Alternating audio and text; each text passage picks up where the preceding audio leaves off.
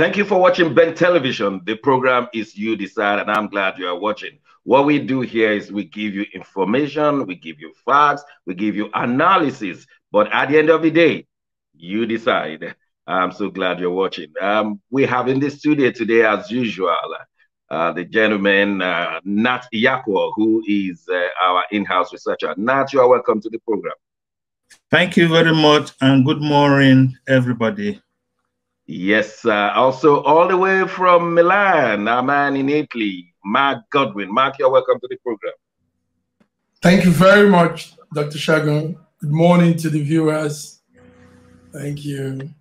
Yeah, so glad to see your face, and you're very smart today, Mark. Anything going on there in Italy? You think we want to share something today? Is happy birthday or what or something? No, it's a little bit sunny, and the sun is also like a symbol to a new start in Italy. So, yeah, the faces of people are lightening up. There is a new kind of atmosphere, lively atmosphere here in Milan, because activities have begun. You know, it's gradually picking up. So. That is why I'm on my way to Milan. Please let it be. You're welcome. Let it be sunshine when I come. Oh well, Nat, the British elections have come and gone. We now have we know the London mayor, and it's been returned. Sadiq Khan. He didn't have it easy. Sean Bello gave him all the challenges of his life, and he didn't even look very happy when he was making his declaration statement of a victory. He was looking gloomy. I guess he was shocked that it has to go to a second round, and he was almost pulverized in different parts. And many people in London were expecting Sean Bailey to win, but the analyst said, well, Sean Bailey was going to lose by a large margin. So it looks like there were too many contradictions.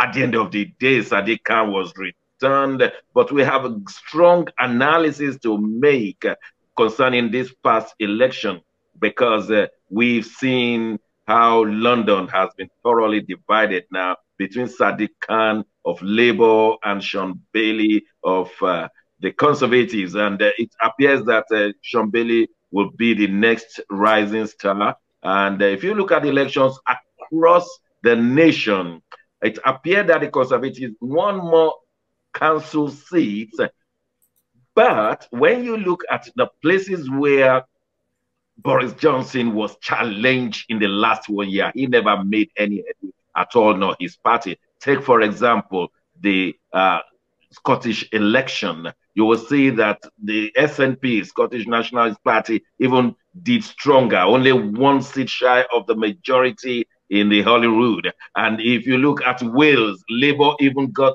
more than necessary majority. So when you look at places where the mayors have stood up to Boris Johnson in the last 1 year, you cannot deal with us when you are not dealing with them in London like that. Places like Manchester, Liverpool, Midlands, we saw that Labour took all the mayors except 2. And so Boris Johnson has been challenged in all those areas where he has been thoroughly challenged. He lost out of it, but where Keir Starmer, the Labour leader, has been a bit of slow and slow in London, Boris Johnson took all over where those seats where Keir Starmer should have been. And well, let me leave it to Nat to tell us more. It depends on how you see this election result, but the way it is that Boris Johnson lost grip anywhere he's challenged. Where nobody's challenging him, he appeared to be winning very well. Nat, what's your opinion? Well, my opinion is that these elections have come and gone, but it seems to have been a very dull election, and it seems, yeah, and it seems that some people predicted the result we got at the end of the day, because to start with, it was like a 2-horse race. Sid Khan, the sitting mayor, and then the Tory party candidate being Sean Bailey. And so the COVID also was a factor that came into play because the country has been under lockdown for 1 year plus. These elections were supposed to have held last year, May, but because of the COVID, the elections could not hold. So the COVID was a limit to the publicity they could give apart from the print and electronic media. And if you didn't have a deep pocket, you cannot go on national television like Sky, BBC, or a bus ride, London bus ride, like Candid. I didn't see any other candidate do a London bus ride, the red buses. Again, so the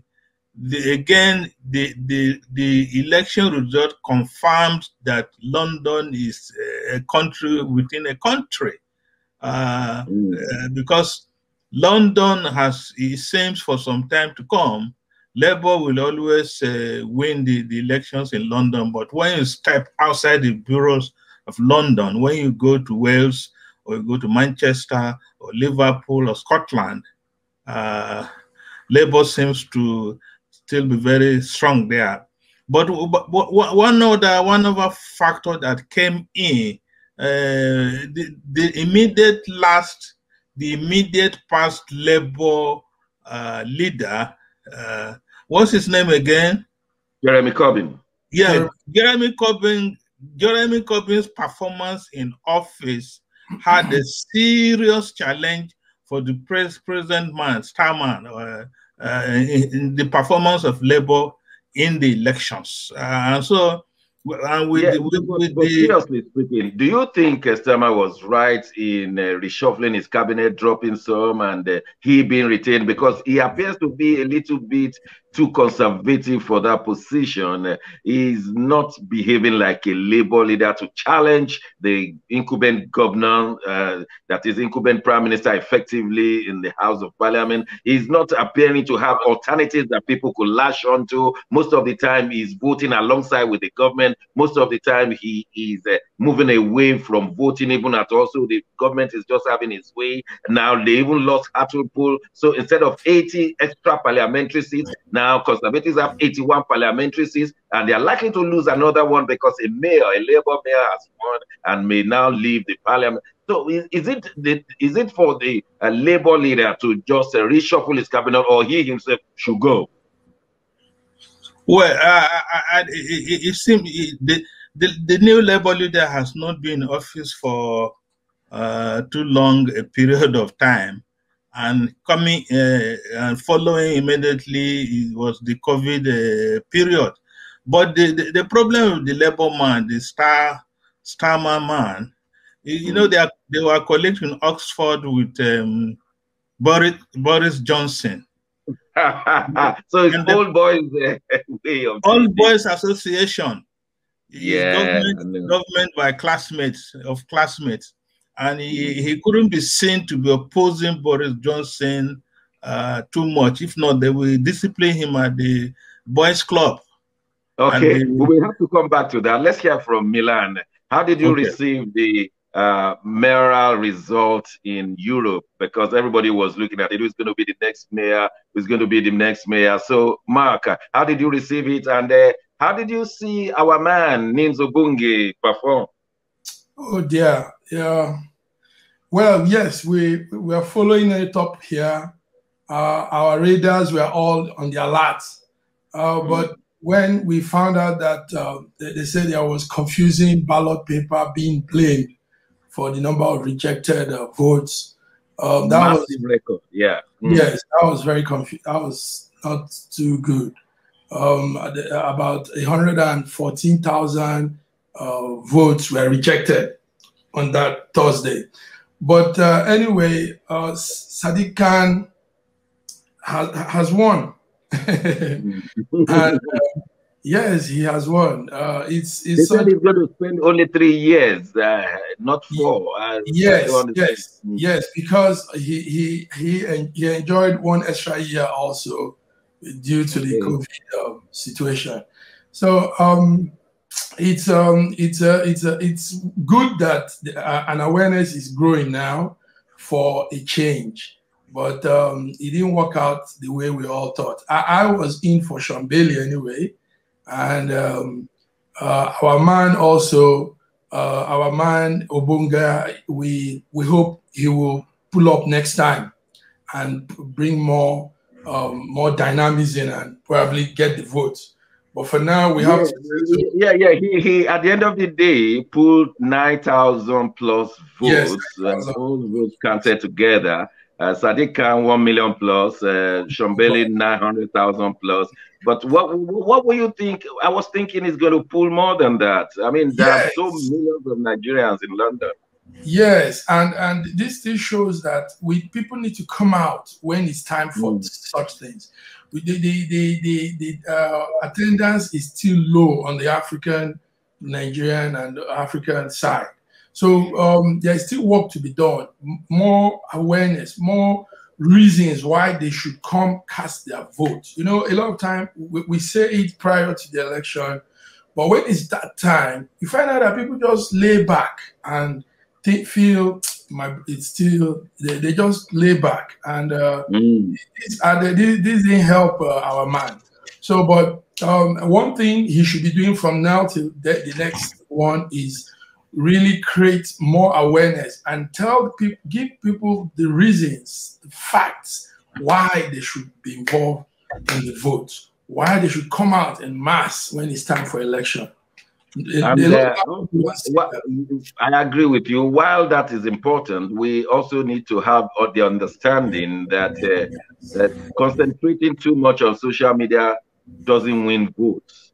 It is going to the doors, knocking on the doors, speaking to people that make people vote. That has been my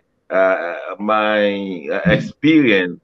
I mean, Labour and Conservative parties and all the big parties, they have the foot soldiers knocking on doors, talking to people, trying to change the minds of people. Now, if you don't have that as an independent, there's no way that you will make a headway. Very good. Very good, Dr. Segun. Let me add that election is about numbers.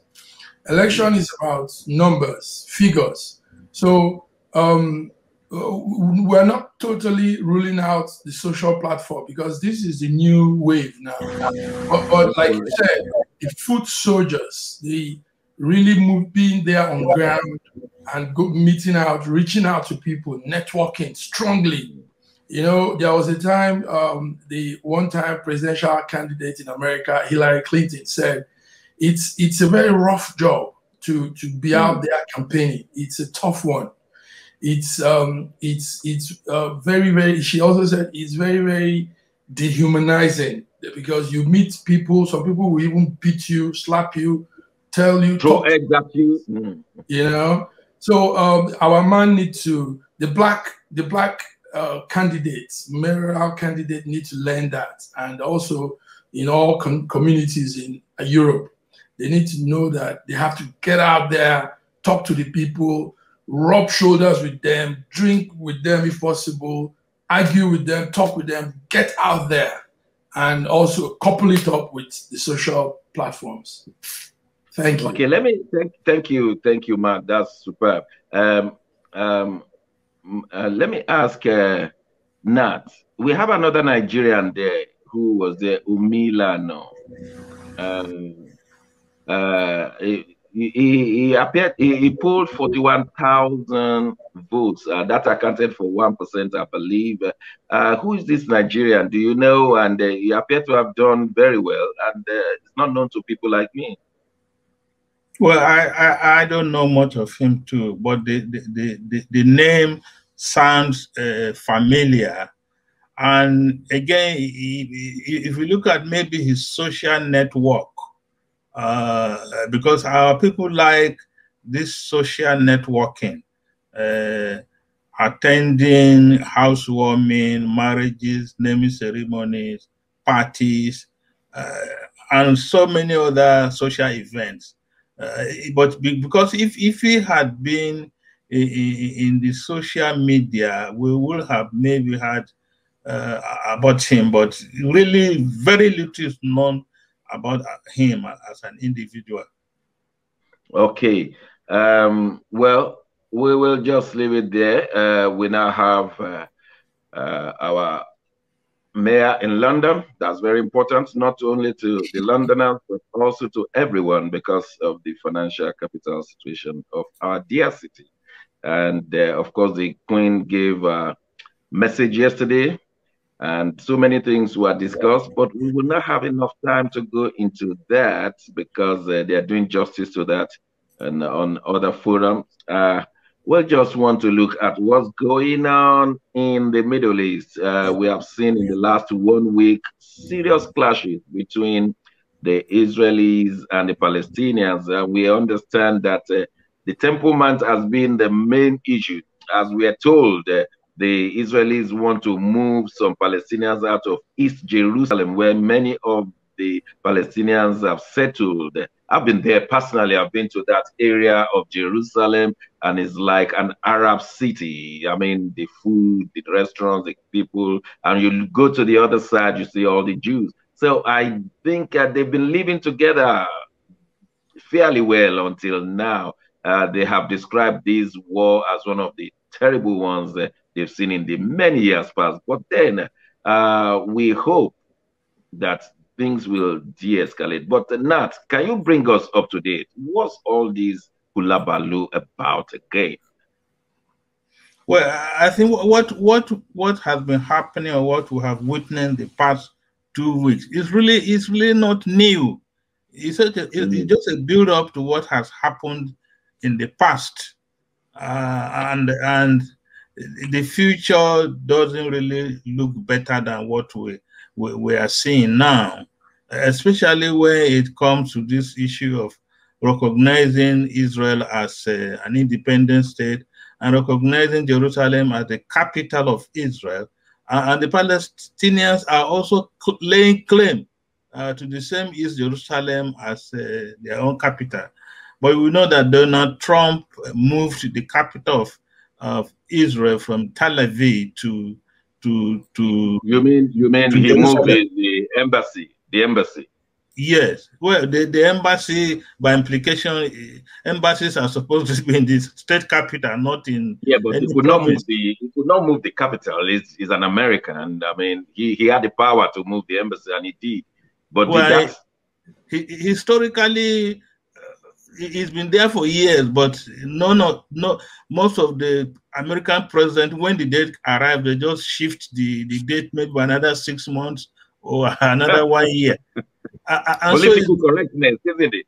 Yes. This has been a historical struggle that has been on, struggle for land, struggle for recognition, and struggle for independence. And we can also, and the challenge, the trouble has always started at the Temple Mount. It had always started at the Western Wall. The problem had always started around the Alaska Mosque. And so it's an ongoing thing. What's so special about this Temple Mount and the Alaska Mosque? The Muslims went to build this mosque on their holy ground, and some people say even it's not the particularly holy ground, but some people believe it is the holy ground, and it's going to cause war and mayhem, especially as the end time has come by the prophecies. What do we need to know more? What we need to know more is this issue of where the present Alaska Mosque is standing, the foundation which is standing. Some people believe that is where the Solomon's temple, the temple that Solomon built, they think the mosque is standing on that foundation. But there's another school of thought that it may not be the same spot where Solomon's temple was, just a little bit to the north, so some few meters or so. But the struggle has been on, and because also that is linked with the politics, not only within the Middle East, but also the politics in America. Most American presidents we always want to be very close allies to Israel, especially their strategic position in the Middle East.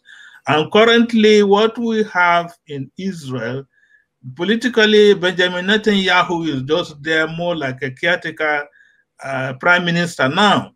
They have had 4 elections in 2 years, and nobody has come out to win the elections. And the Palestinians think that this opportunity of a time gap of no stable government in Israel, they could intensify their fight or intensify their struggle. But we want to see what happens the next few days, few weeks, and even months to come. Okay, thank you. Mark, should we be afraid of anything? The United Nations said this could escalate into a full blown out war. Should we be afraid? Well, like Dr. Nat said, the situation with Israel and Palestinians is not a new thing. But for the past 7 years, there have been these calm and ceasefire situation. So this new intensified action since last week is very, very alarming, because Hamas is targeting Israel offices in Gaza. You know, the Gaza city also is a border with the Palestinians and the Israelis. So rockets are being fired. We also videos of massive firing of rockets. Thank God for what they call Iron Dome. The Iron Dome by the Israelis could pick rockets and squash it. You know, it just and it has been very effective in the last few hours. It's been very effective. If not for that, there would have been more casualty. But so far, 30 deaths on the Palestinian side and 2 from the Israeli side. It's including children. That's the sad part. In Gaza, they said there are 35 Palestinians, including children, that were killed. Let me ask you a crucial question. Is the United Nations the organization that will settle this problem, or you think the United Nations is a toothless bulldog? Straight up, Doctor. Straight up, the United Nations is a toothless bulldog. You see, this is why, so at some point, you want to reason with Trump, the former United States president. At some point, you see that he has his reasons for some actions. United Nations has lived out its usefulness. Let's be honest. Dr. Nat was saying something before we came to the studio, and that's a fact. United Nations is no more what it stands for.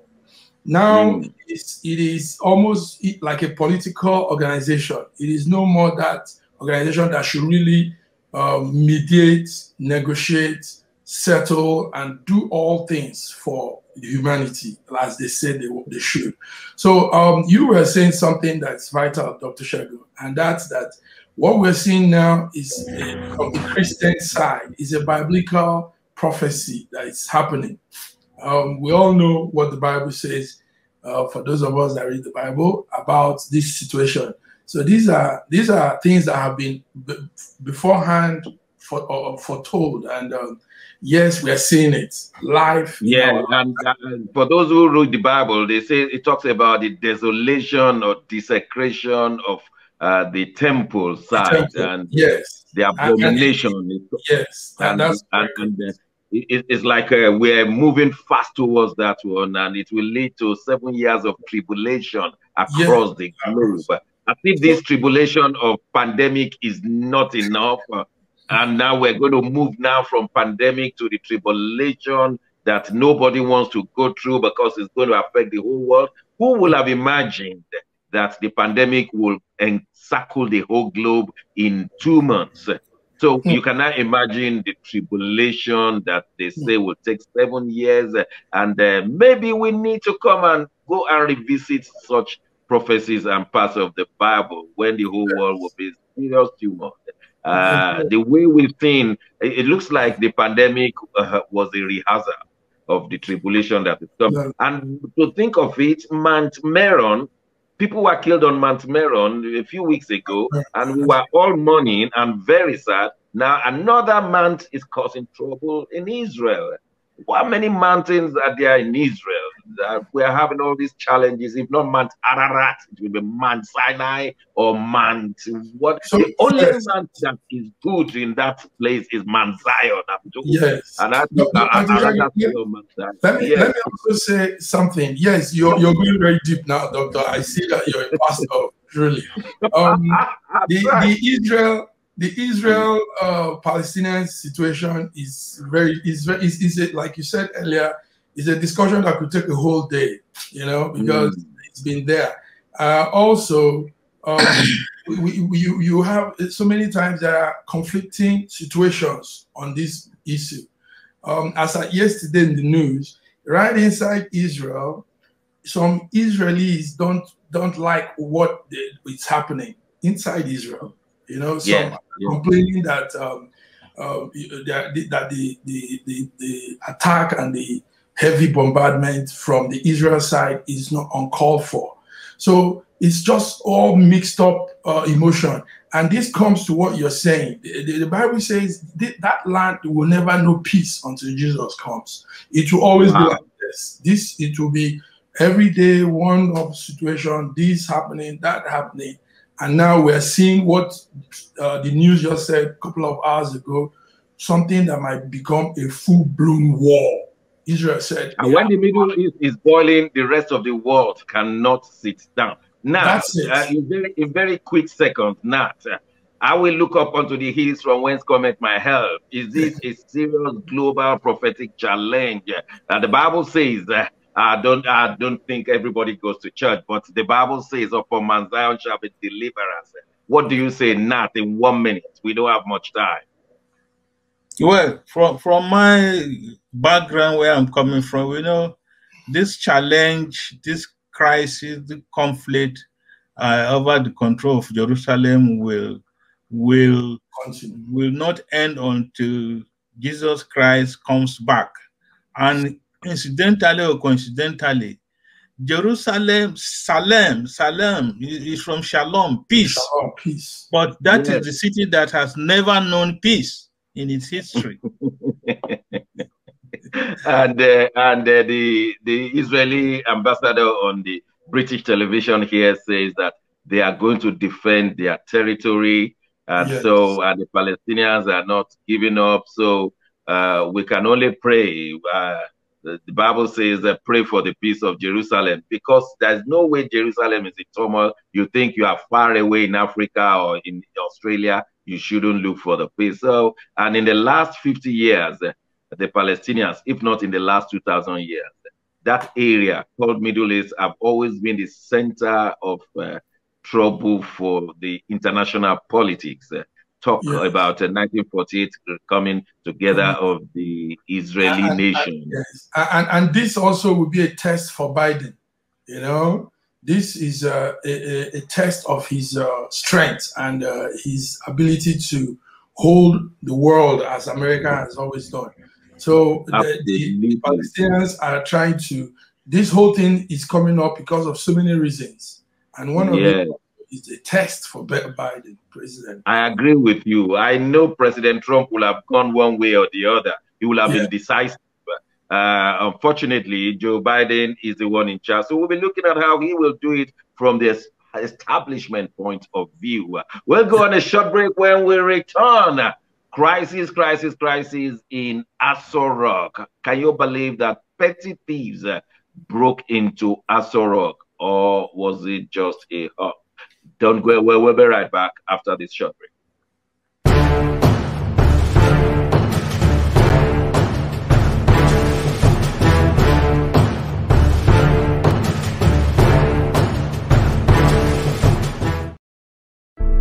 Ben Television has been going for almost 2 decades now, representing the African, Caribbean, and ethnic communities in the diaspora, especially based in the United Kingdom. We have been providing content, various programs to empower, make an intervention, deliver, and enlighten the mainstream community about what it is to be a BAME in the United Kingdom. For almost 2 decades, this has been our ethos, bridging the gap.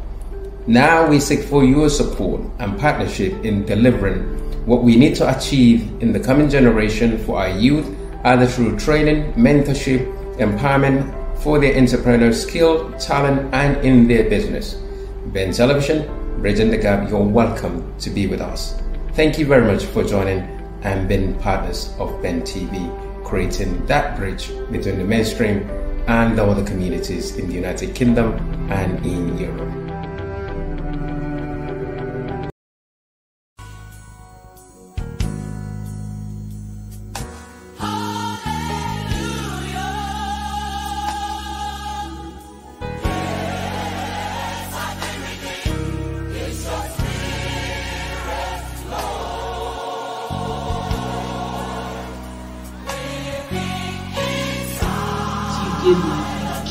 Give yourself away for me.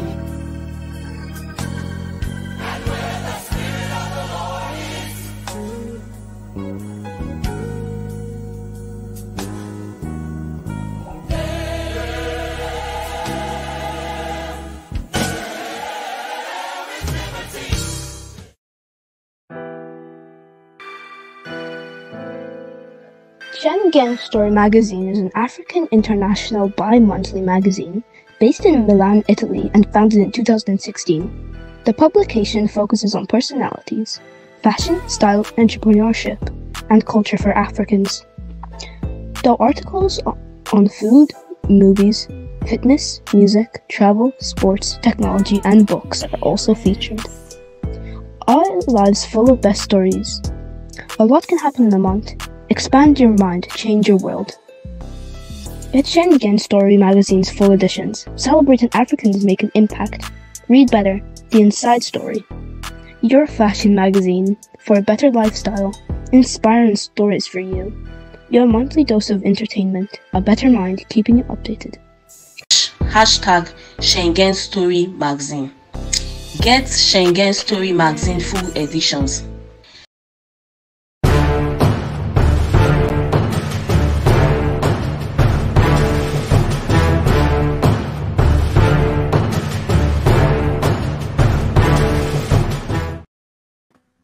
Thanks for staying with us. The program is You Decide. We give you information, facts, and analysis, but you decide.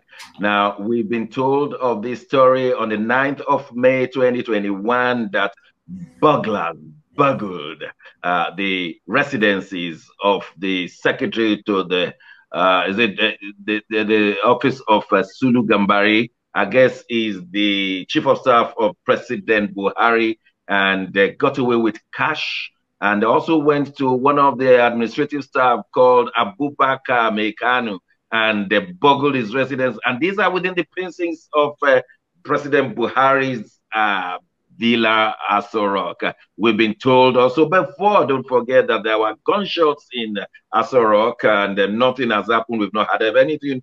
What's the situation? Is this thing getting closer to the main seat of the Nigerian presidency? Nat, please bring us up to date on what happened on the 9th of May in two houses very close to where President Buhari was sleeping.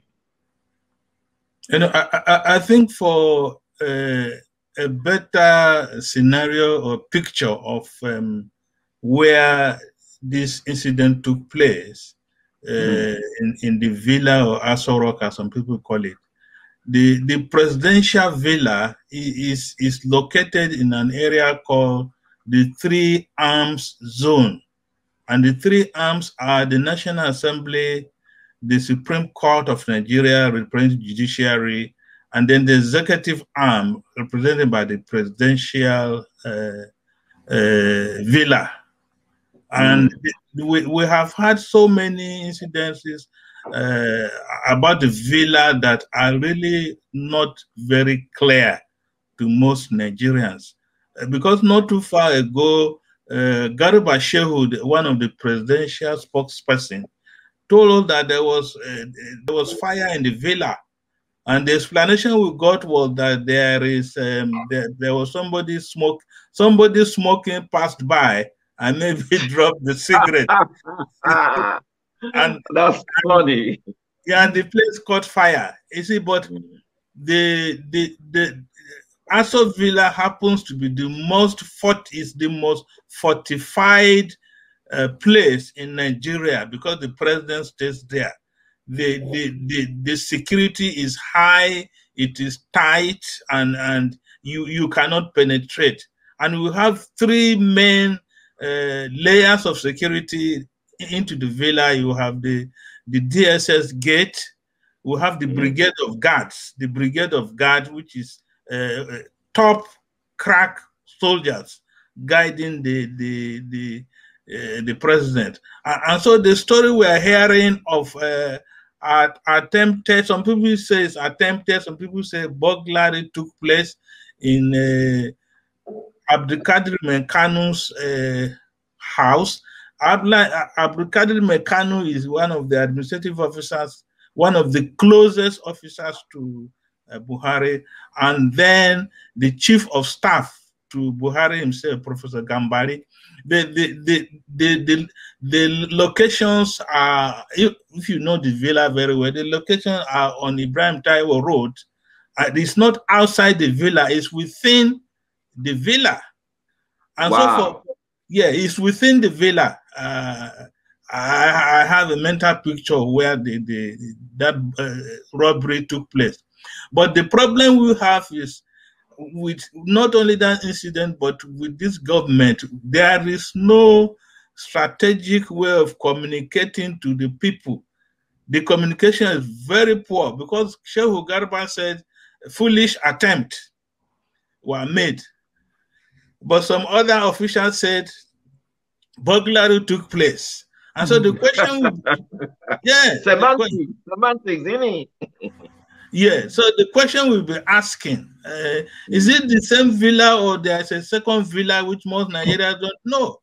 And then if that is happening to the president, then there should be questions should be asked, we should have correct answers, and then some heads should roll. At one time, Aisha Buhari had to leave the villa for 6 months because of, she said, security. She didn't feel secured. But for this to happen, and again, we were told 2 weeks ago that Boko Haram were just some few kilometers away in Niger State, and we were told that Abuja has been ringed round with Nigerian police and the military.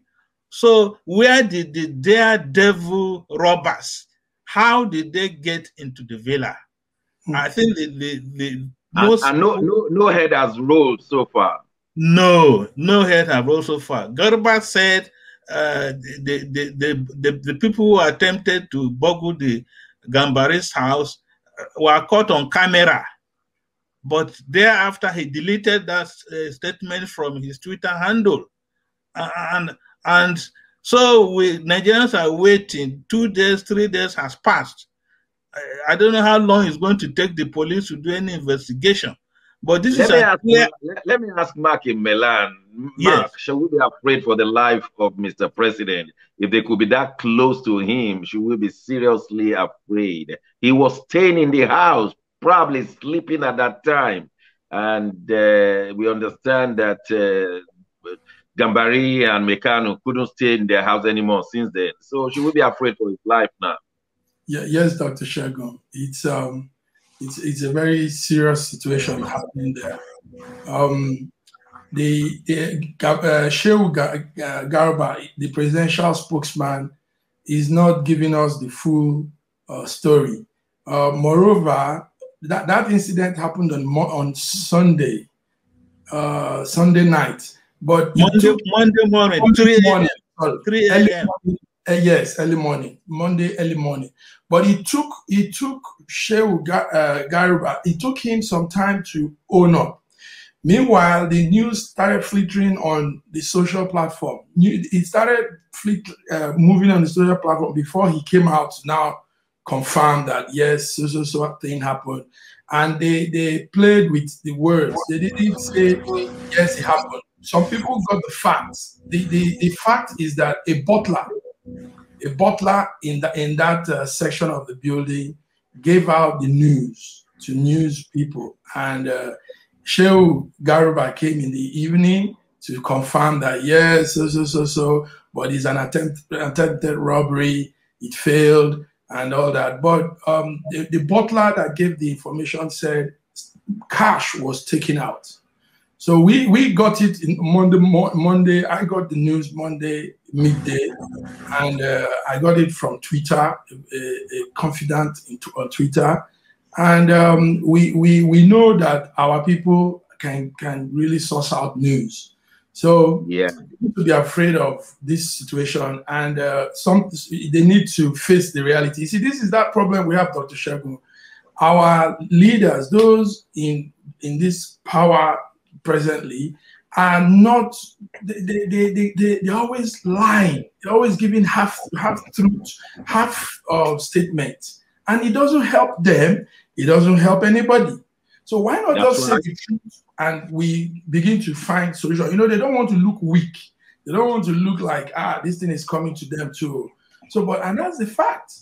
Before you that takes us to the next item anyway. Yes, fake news all over the place. Somebody just woke up and gave a fake news that there's going to be another lockdown in Nigeria, and there is there's a new variant that is killing many, and there's going to be a lockdown, and it went viral, and the whole nation was taken in such a fear that it had to necessitate the federal government to bring out its own counter social media announcement that there's nothing like that, and it's just a fake news. And so we are into a serious problem. Fake news, fake people just making so many things up, and is in a place where there are no serious governance. That's what. Watch this video clip as the federal government tries to erase the effect of the fake news about another lockdown. This is very important for everyone to know.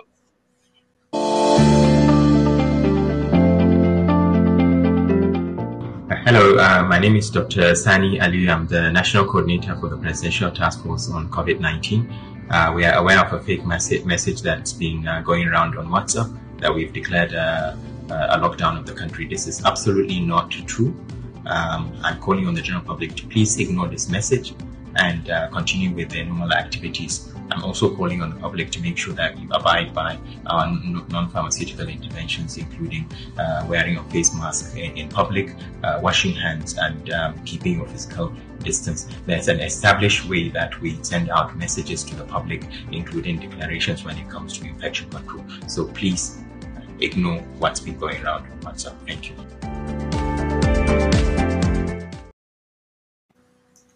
Now, at least for the very first time, the federal government quickly responded to a fake news, which Mark was alluding to, that if we could have the federal government and those in power to quickly respond to issues like these, it will be a better place. What do you say? We have also known the federal government to come out and say a news is fake when it is true. Very good. Yes. Yeah. That's very because the Honorable Minister for Information, Lai Mohammed, has done, it's not used to such a game. When the government goofs or says something accidentally or incidentally, he comes out and says fake news, while it is true. Because the Dr. Sani Aliu, the man who was on that picture, doesn't look like the actual man. Very good.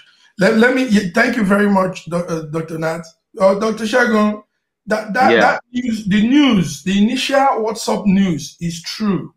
What you just played now is the fake news. I sent, I just tweeted something now.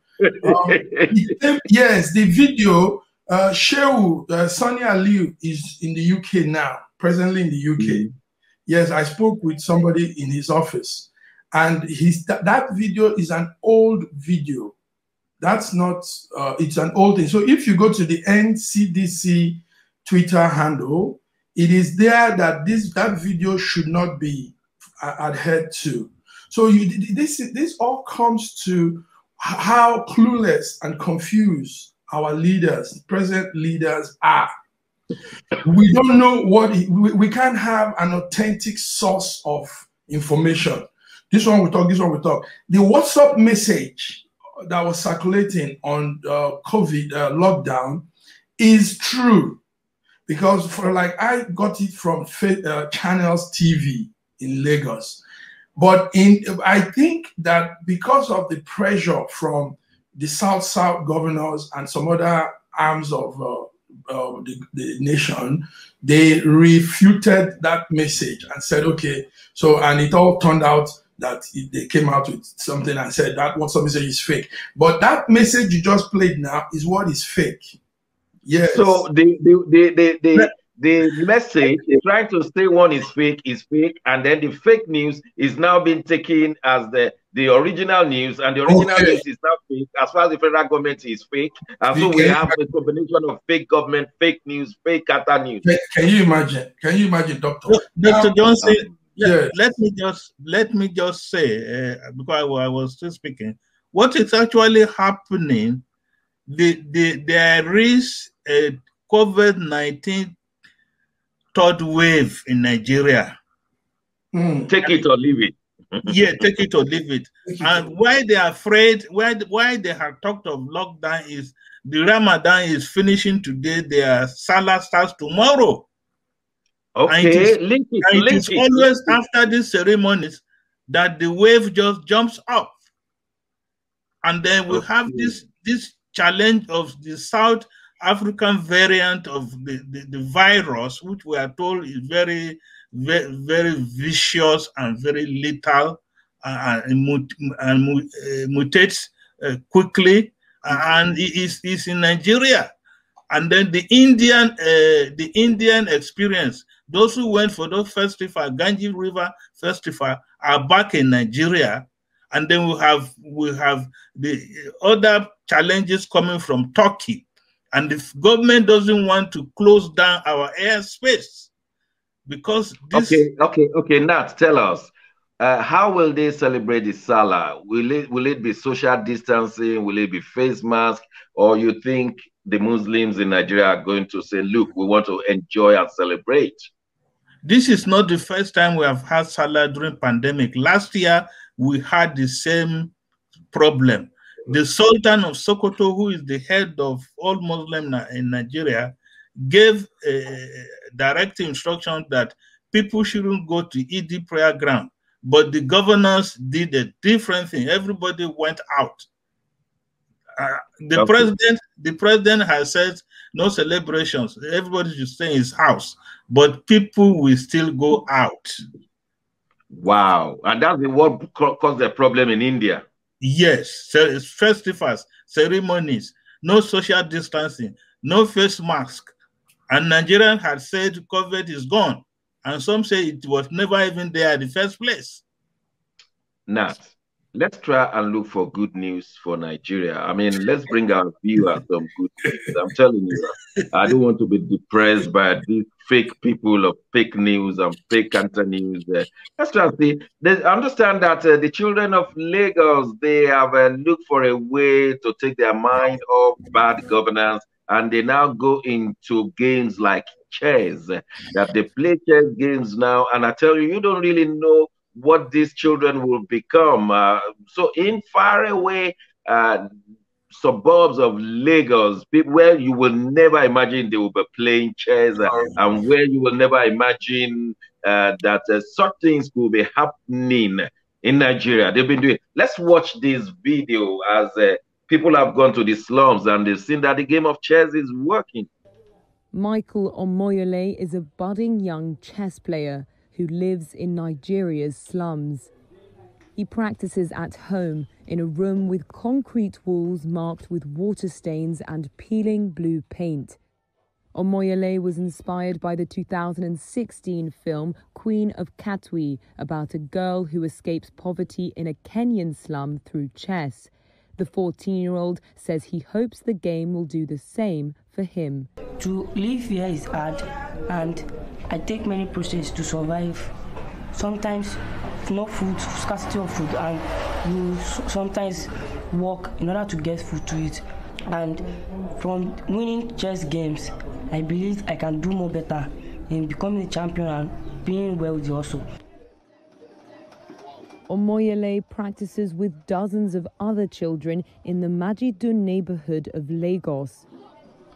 Playing on plastic mats printed with chessboards, they're intently focused and overseen by 26-year-old Babatunde Onakoya. Nigeria is in a crisis because 30 million children cannot afford to be in school.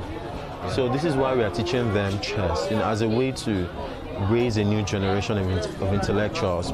Children that will be curious enough to question everything, that will be curious enough to innovate. Onakoya founded Chess in Slums Africa in 2018. He says the game helped him rise from his own deprived childhood in Lagos, and now he hopes to do the same for other children across the continent. So through chess, we hope to unlock the potential of these children, get them off the streets, get them back to school, and help set a new trajectory for their lives.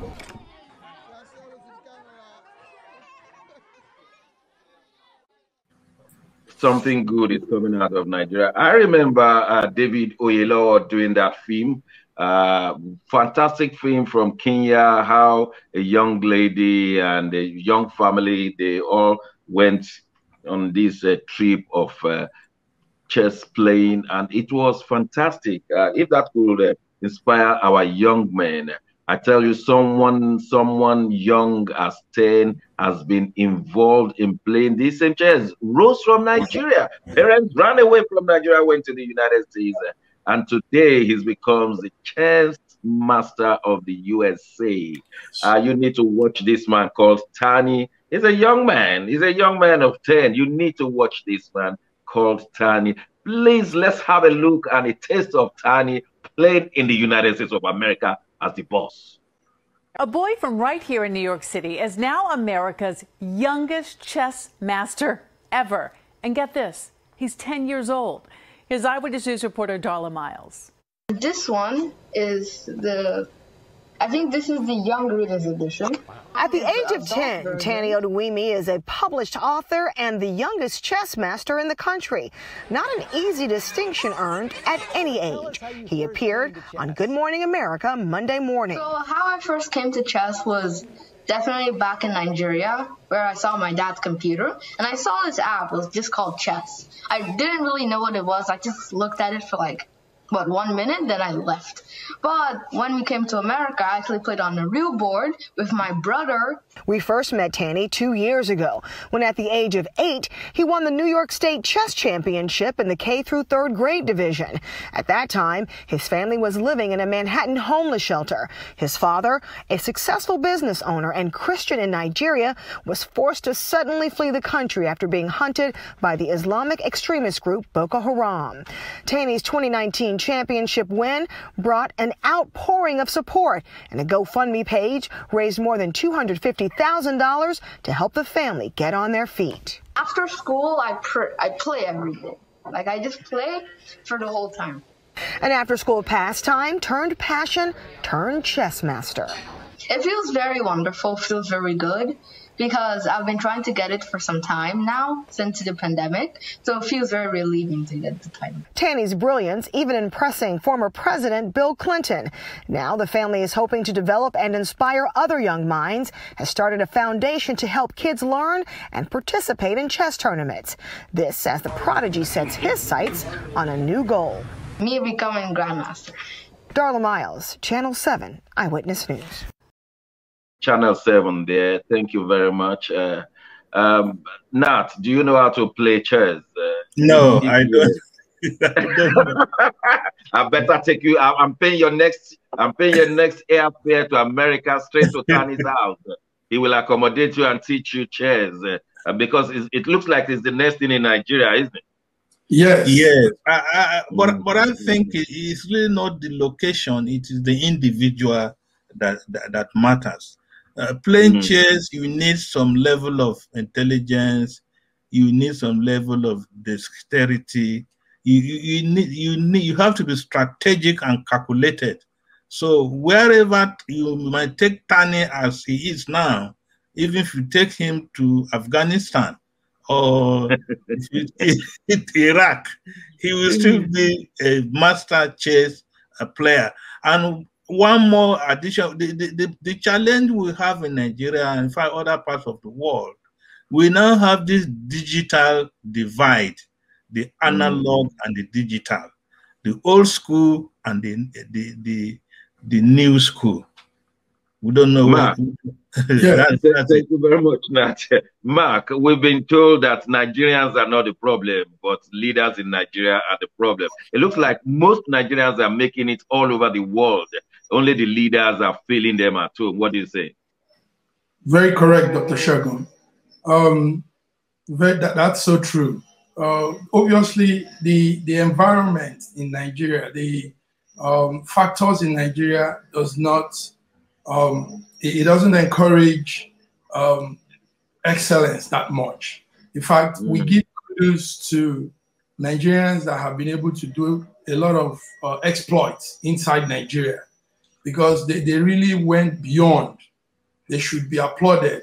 The young men in sports, in movie making, in Nollywood, in everything. These young youth, these young men and ladies have really shown how very, very, very resilient and determined and powerful they are. The environment doesn't encourage. I mean, a lot of us left because we couldn't stand that very this encouraging factors there. Let me say something about chess. I play chess too. Yes, I play chess. It's a very beautiful game. So are you the master? Are you the master player in Italy? Well, I've been waiting to see who can take me out, but nobody in the African community so far. Oh, come on! Yes, I did a competition. Come on, boast a little bit. Yes, no, really. I mean, I'm talking about our community, the African community in Italy. I've not seen anybody yet. Chess is good because chess builds the mind. Chess helps your IQ. Chess is a game. In fact, listen to this short story. Do you know that there is this mafia clan here in Italy, the mafia family? Do you know that the best mafia family in Italy were discovered to be good chess players? So they were able to understand the act of moving the chess, the pawn, the king, the queen, and all that. And they use that also practically in their business. And that's a clan called Indragati. Okay, right? Okay, wait a minute, because when you talk about the Italian mafia, I'm a little bit scared. Okay, seriously, Tani, if Tani was to meet either David Oyelowo, the man who played the main actor in that film, the Nigerian youth was relating to, or should meet President Buhari, who of the two do you think he should meet? Well, meeting Buhari will do nothing. It won't add anything to him because in the first place, Tani left Nigeria because of the problem they caused. So going back to meet him and tell him whatever does not add up to his life. Meeting Oyelowo. I met Oyelowo a few times myself. Yes, Oyelowo is better. I mean, that's a role model for so many people, many young Nigerians and Africans. And Tani is such a gifted child. Tani is on his way to the top. We used to have the Russians as very good chess players. But with Tani, it looks like Africa will soon become good chess players because Tani he's being good in the States, has hobnobbed with the ones in Africa. Look at what is happening in the slums of Majidi. And you are right, because it will bring about multipliers effect. Yes, right. Yes, and on this occasion, we at You Decide, we want to give kudos to David Oyelowo. You have acted so many films we cannot recount on this program, but so many times they've always been educative, uplifting to the Black Lives Matter. And David Oyelowo, we thank you. And for those who are supporting you in all the roles, all the films you have been made to act, I can't recall all, but I remember interviewing you on a few occasions on the red carpet. David Oyelowo, thank you for the inspiration you give all our young people in Nigeria. We will go on a short break. When we return, Adiza Bala Usman, suspended, sacked, or what? You need to know the politics going on at the Nigerian Ports Authority. Bode George fell at the last stage of Nigerian Ports Authority. Adiza Bala Usman has been suspended. You want to listen to all of these. And I tell you, so many good news still about Nigeria coming on this program. Don't go away. We'll be right back.